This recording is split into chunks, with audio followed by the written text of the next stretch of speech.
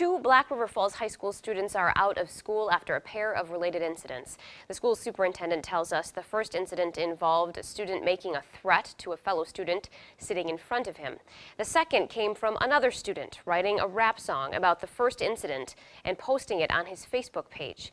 Parents were informed of the incidents last night through a phone call and again this morning via email and another phone call.